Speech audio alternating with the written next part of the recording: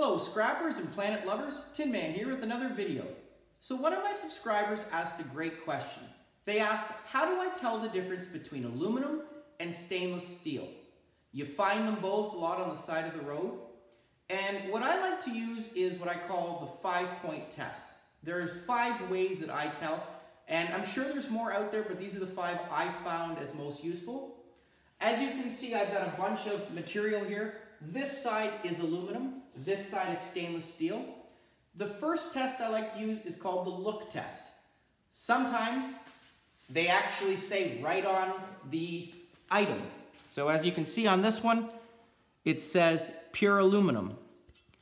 This one, there's a pot that says stainless steel. Okay, so they've already done the work for me.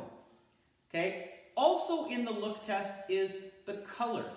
A lot of times aluminum, if I compared the two, aluminum is more of a frosty color, whereas stainless steel is more metallic and shiny.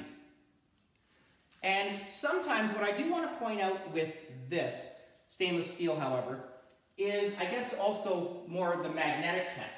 Sometimes you have items like this mixing bowl and this barbecue top that look like stainless steel. It's got that metallic look.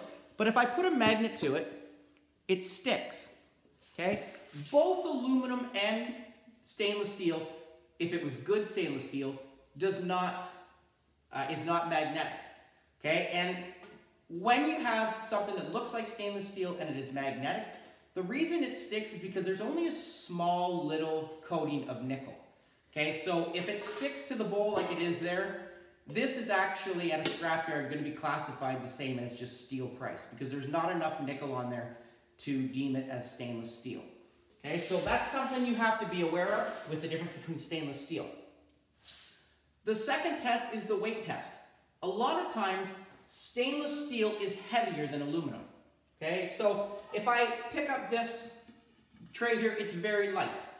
Okay, the pots here, both of these pots are very heavy. Okay, and that's because, as I said, there's steel underneath and it just is coated nicely with nickel. All of these trays, these different items that I have, are very light, okay? So this came off of a vacuum cleaner.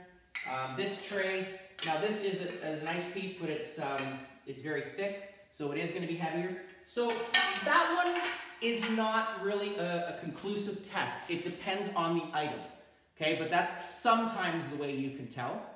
Okay, the next one is probably the most effective, and that is called the spark test. If I use an angle grinder, or some people use one of those table grinders, aluminum, when you chip at it or cut it, it does not spark. Stainless steel, however, because there's steel underneath, does spark. So what I'm going to do is I'm going to show you 2 pieces. This is a hose off of a barbecue, okay, that had a brass fitting. I took the brass off. And I'm just going to use a random bar, okay? This is aluminum, stainless steel. And what I'm going to do is I'm going to use my grinder right now, okay? And I will start with the aluminum, and I will show you it doesn't spark. So I'm going to first of all put on my safety glasses, because that's important. All right, and I'm hoping you can see the sparks. But again, the first one will not spark because this is aluminum, so here we go.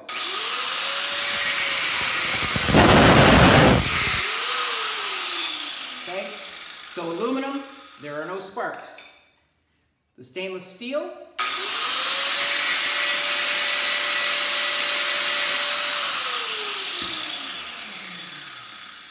as you can see, there was a lot of sparks coming off of that. Okay, so the spark test is probably, for me, the most obvious test.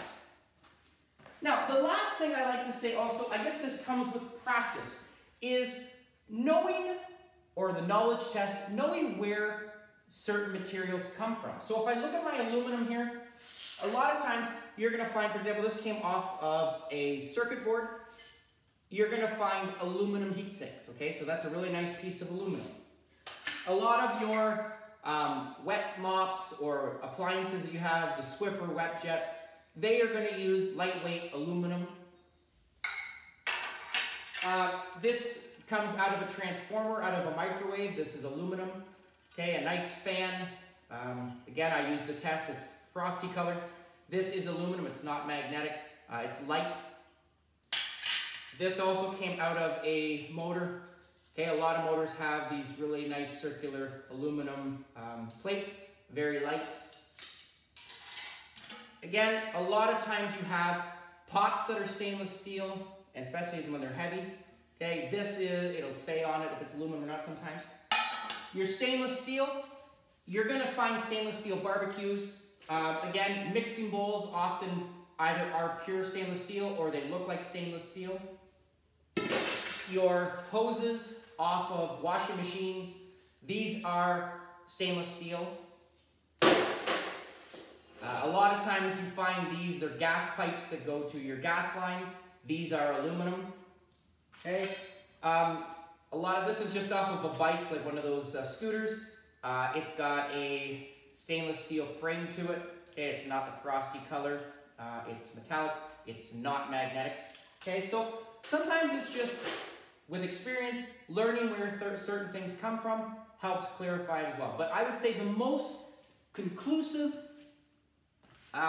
test is the spark test. Okay, so great question. Hope that answered it. Keep those questions coming. Please hit the like button. Please subscribe. Tin Man out.